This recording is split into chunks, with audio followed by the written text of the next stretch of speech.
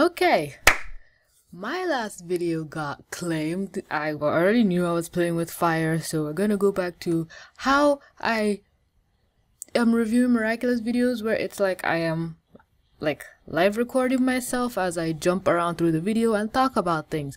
But that comes with the caveat that I can just talk forever. But so far, most of my Young Justice reviews have been under the 15-minute mark, so fingers crossed we don't get into miraculous territory where I talk for 45 fucking minutes.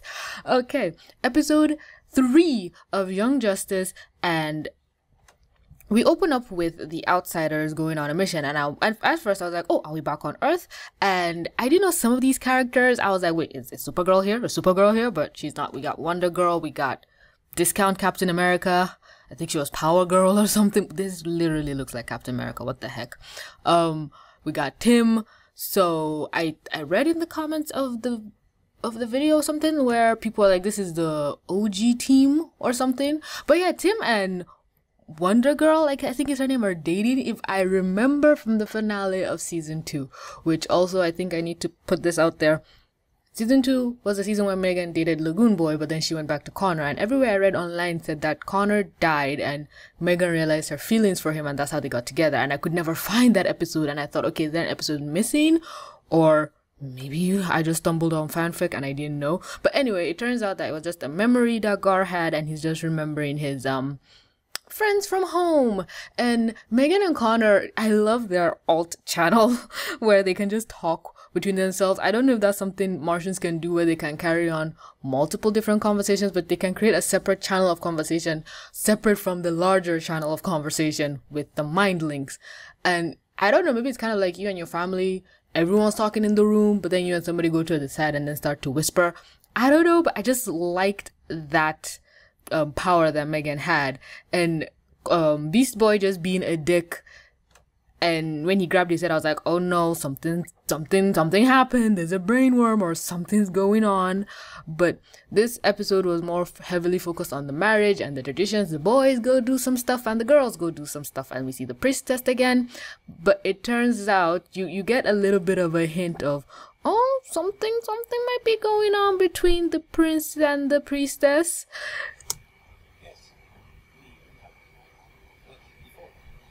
Oh my god, it's like, oh, there was something between you two. And then me going back and doing the reviews of the past episodes, the royal advisor guy actually talked about your ill-fated matrimony, and we learn later in the episode that the prince wanted to marry this priestess, but it didn't work out, and I guess that's why she just became Yalone.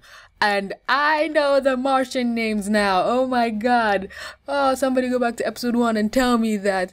If only I knew. So we have the Aashen, which is the white Martians, the Garoon, which is the green Martians, the Yalone, which is the yellow Martians, and I don't remember the red Martian's name because I don't say it enough, but it's basically like, guys, Garoon, green, Yalone, yellow, Aashen, ashen. I fucking love and hate how the Martians just add an apostrophe, a dash, whatever that thing is, that the comma on top. I don't know what that is. I just know I hate it when people put it in the middle of my name. My name doesn't have it, but some people with my name similar to me have it. But I fucking hate that thing. And the Martians, the way that they do it, John, Emery. Anyway, I know the Martian names now. So I don't only know Ma'alafa Ak anymore. God fucking damn it, I'm just happy. What was I talking about? Oh yeah, the prince wanted to get married to the priestess, and I think she had a calling, so when her marriage to him didn't work out, she just said, oh no, I shall now become a priestess, a wizard, because from what I gather, you have to have a magic calling, kind of like Zatanna on Earth. So this is just like space wizards, Jedi. Yeah, so Megan can't be that. She's just a very powerful psychic Martian. And we still see that the issue between Megan and her sisters, they're kind of cropping up. It's not gonna be good for anybody involved. I really need to be careful with the clips I play, because again, I don't want this video to get claimed. Even though it doesn't get that many views, what little money I can get from them, I would take it. Bioship has retired. Bioship has been with us since season 1, episode 1, up 2 or 3, and apparently she gave birth, and this is her offspring. I wanted to say son, but I don't think Bioship. There was this whole discussion of genders, whether Bioship was a female or male, and whether that makes Forager gay or not. And the kid, everyone assumed is a dude because I think color blue, but I think the child is also a girl. But then even Connor makes mention that the ship is ticklish. Where is it?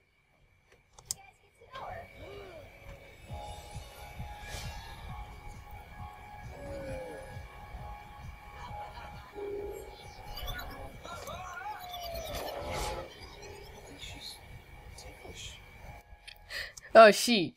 Okay, so I guess, as Megan said, that it's not really cheating or something. Like it's basically cell division. So their biological chemistry is just much different from how we work. The prince takes Connor and Beast Boy to go and look for his father's murderer, because as we know, his dad was murdered and they still don't know who did it.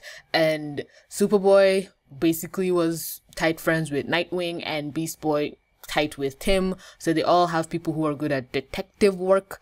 And this season they're kind of trying to play up Connor to be smarter. I don't know, maybe because I just barely paid attention to him in past seasons, but I never saw Connor as being the smart. He was never the smart one. He was always the bronze, but he wasn't stupid, I think. And people have alluded that, yeah, that's his Lex Luthor side, because he does have Lex Luthor DNA, so he should be smart. And I don't know if in this later season they're trying to play up that, okay, he's intelligent, but are we trying to say Superman is dumb? Oh no, I like the scar, and I didn't talk about it in my last video, even though it was literally in the thumbnail, but like, Superboy has been away from the sun and air, proper air, and he's been underground because Mars is further away from the sun. Basically, he's dying. Well, he's not dying, but he's not as powerful as he can be, and I think that was the whole reason why Superman on Earth is so strong, which is like, think of the coincidence.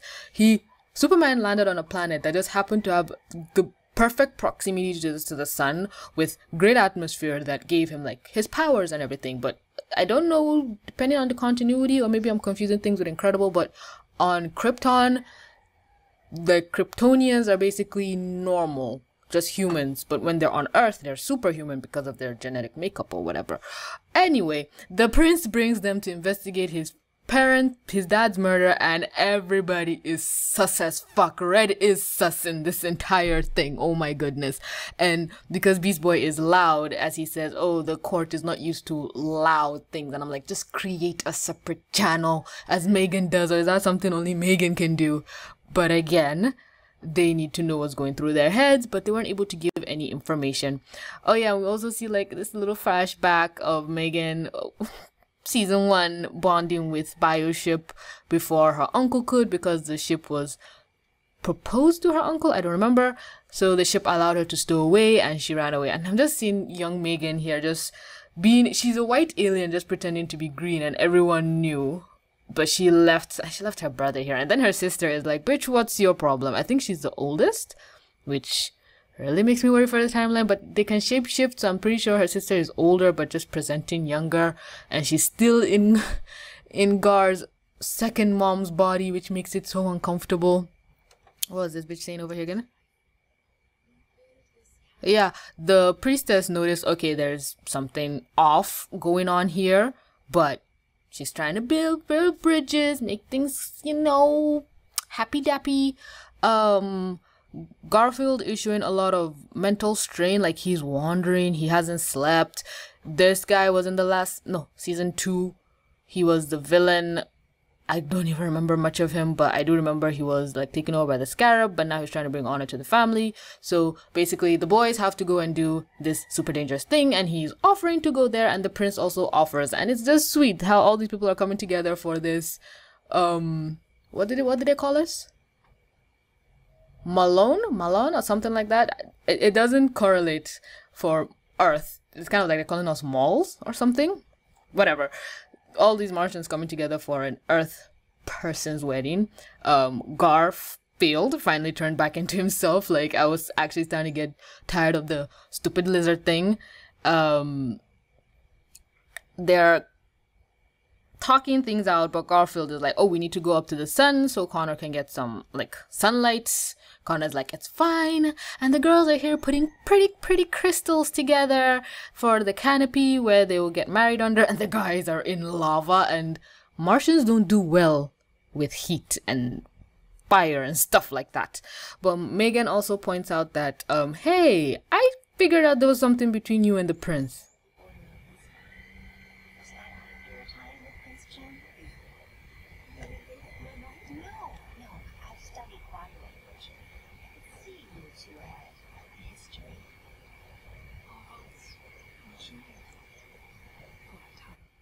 It's sad. Like, they wanted to be together, but I guess she wasn't good enough, and she was even a green Martian. Or maybe she was a Shen. We don't know. She could have been a white Martian, and she just turned yellow, but because she turned yellow, nobody would know. I don't know, but why does she even have to cover her face? Coming from me, I know, but so many things about Martians are weird. Anyway, Garfield has a mental breakdown and Superboy needs more oxygen while he's here, but because Beast Boy turns into like things native to Mars, his biology is fine, which awesome superpower. The thing that Beast Boy turns into is like a monster for Martians, so them seeing it really fucks with them, but whatever.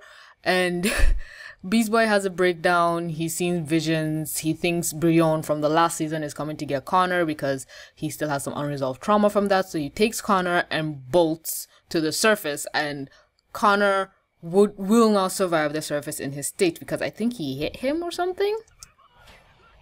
Yeah, he hits him. He's unconscious, but Beast Boy is seeing things that are not there. Where is it? Yeah. This is all in his head. Brion is not there. And the girls, oh, they made the cute canopy, but Megan starts arguing with her sister, and oh my goodness. Not now. Not the time, bitch.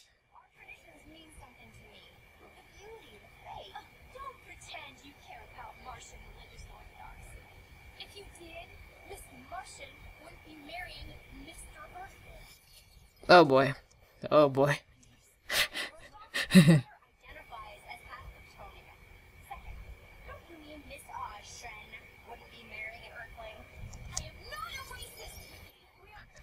Oh my god. My goodness. Damn. Sibling rivalry, you gotta love it. It comes up at the worst time where none of this is really necessary, but you can't just stop it. And the canopy breaks. It's more dramatic than I'm letting you see, but we cannot. Connor identifies as Kryptonian. There's a lot of comic people that just hate this season because, oh, there's a lot of identifying and racism and stuff like that. But I like the little nuggets they give in because Connor is half Kryptonian. He may have been made on Earth. He may have been half Earthling, but he is still of Kryptonian descent. It's kind of like Superman. Superman is an Earthling, but he is Kryptonian. You can be both.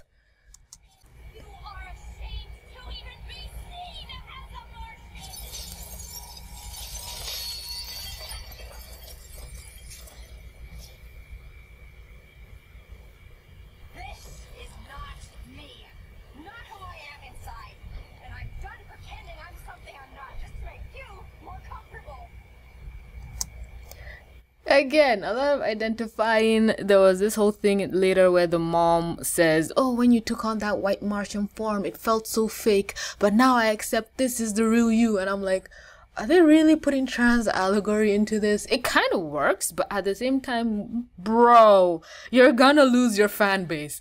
I'm not saying cater to the racist bigots, but I'm saying let's not just shove them out. Like I'm living. I love all of this, but I'm still looking out for the people who might just be jarred by all of this and just not understand. And it's like we can strike a balance, and I think they kind of did.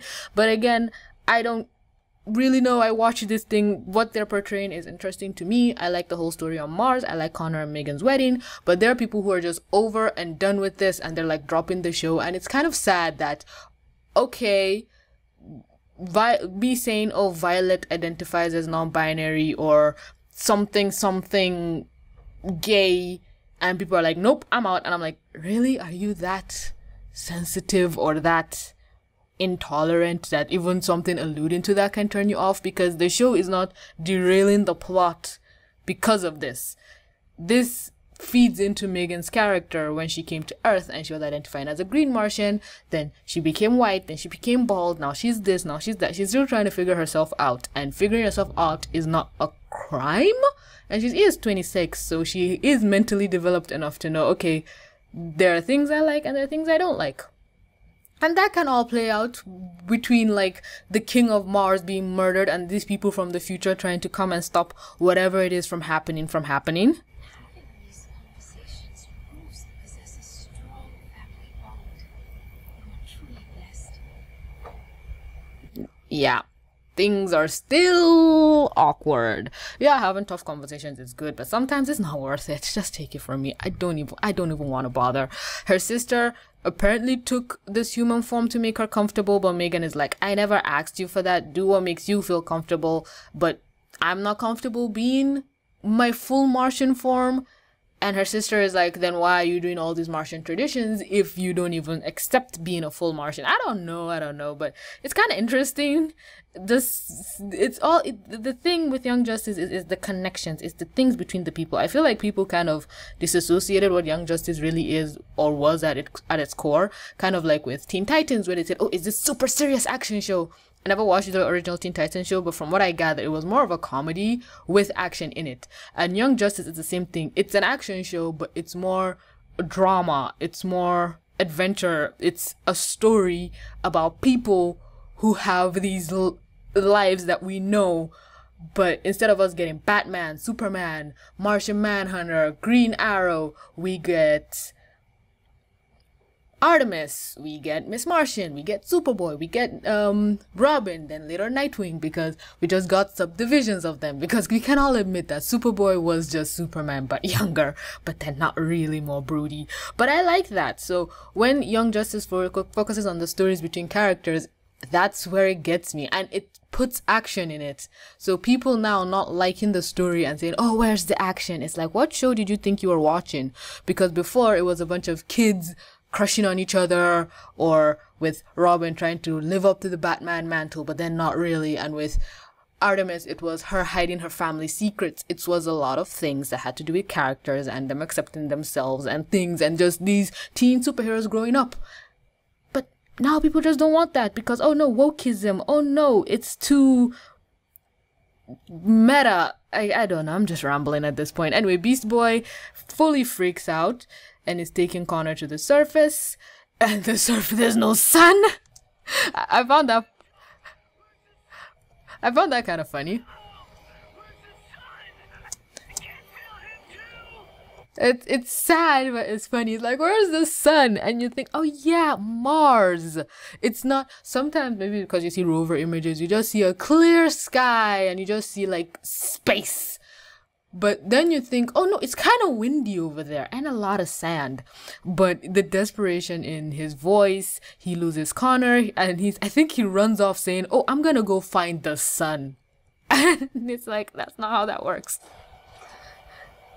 Oh.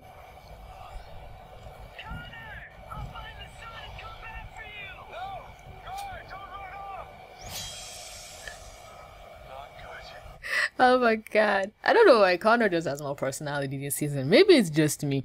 Maybe they finally said, oh, we can't just have a brooding black-haired boy anymore. But it's like, you know, we like it. Well, my heart already belongs to another brooding black-haired boy, but bring more. We like to see it. So Garfield is fully crazy. The Martians, there was this scene with the prince where he was taking, I think, their dad or something, and it looked off and people were like, oh, what's he doing?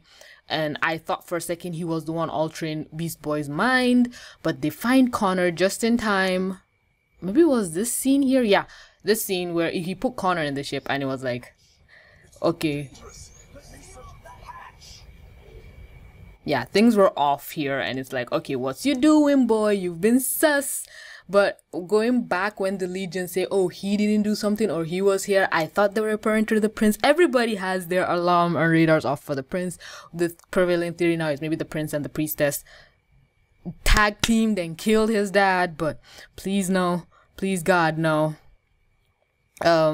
Beast Boy's mind is going crazy, but Megan comes in and fixes it. Oh yay, hooray, sibling stufferuffery. But the prince finds him.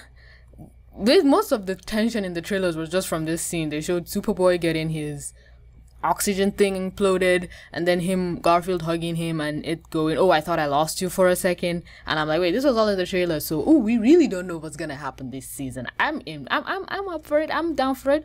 They talk to Megan, and Megan was like, that wasn't me, but they did fix your brain though. So that attack that happened to Garfield in episode 1 kind of left him mentally bruised, so that was why he was kind of lashing out. He was kind of having a mental thing, kind of like when we have an injury and we still try to lift heavy things, our body reacts, but this time it's his mind. But they fixed him, and Megan is sad that, oh, I didn't even know you were hurting. And I'm like, it was kind of obvious. You can have mental mind powers, just look in his mind. But after season 2, yeah, Megan has got a wake-up call with invading other people's mind after what happened with Aqualad.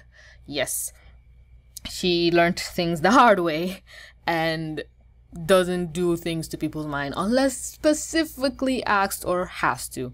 Oh yeah, I think there was something last season that had to do with her having to violently erase people's minds to save something, but I think Violet saved everything with the power of gay. Anyway, these three from the future were like, okay, we intervened, even though I'll just let her say it. History books don't mention this incident one way or another. Maybe we always intervened? I like her energy. It's like, yeah, we were supposed to do this, but maybe we always did. It's cute. And then it kind of brings the whole thing of, oh, time travel, future stuff. Some people didn't like it. I personally don't like time travel. You all know me. But it's, so long as it's not erased or people don't know, like, if these people from the future came to the past, these people are like 1,000 years in the future. So if we in the present don't know they came, I'm okay with it.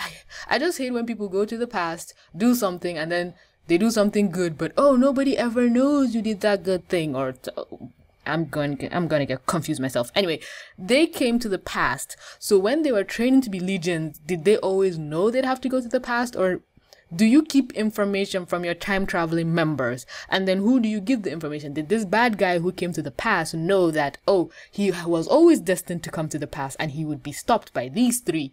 And why would you do something if you knew you were going to fail? And if you were part of the league, why would they recruit you if they knew you were going to be a bad guy? And also, if you were recruited and told you'd be a bad guy, why would you then be the bad guy and go to the past and they will come and stop you when you know they would? But would you think, oh, I'm smarter now because I know? This is the thing with time travel. Like she said, the history books never mentioned this. So they know that they came to the past, or they know somebody came, but they didn't know it was them. Time travel shenaniganery. I fucking hate it. But I love her. Reminds me of Supergirl, the closest thing I have to her.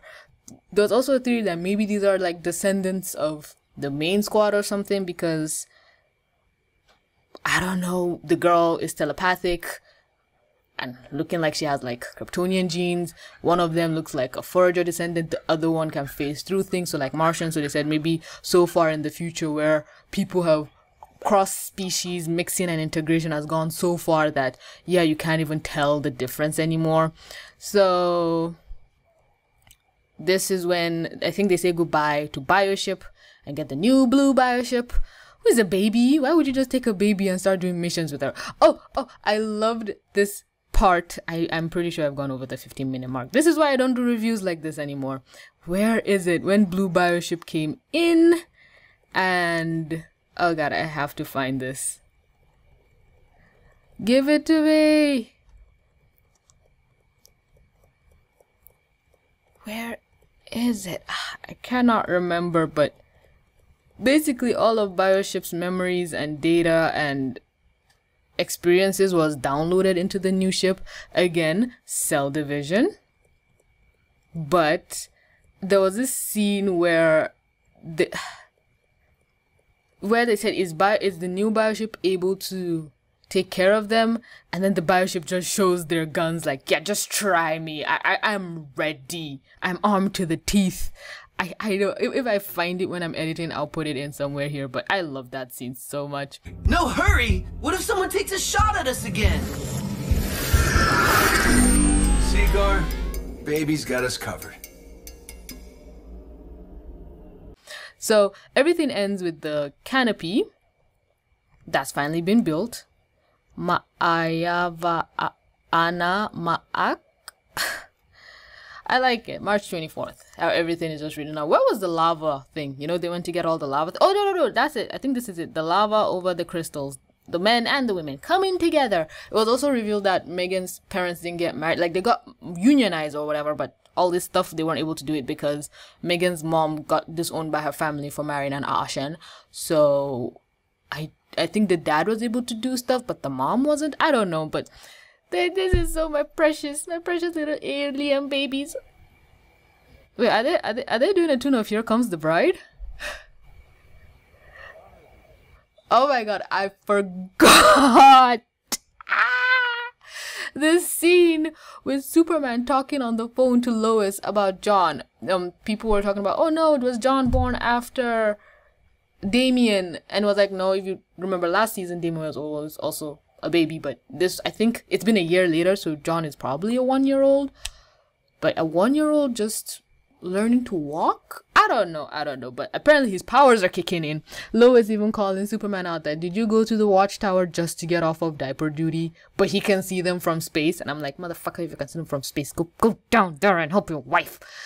You can travel at what, the speed of sound? You'll be there in a few minutes. And I can't remember if this Superman can't breathe in space.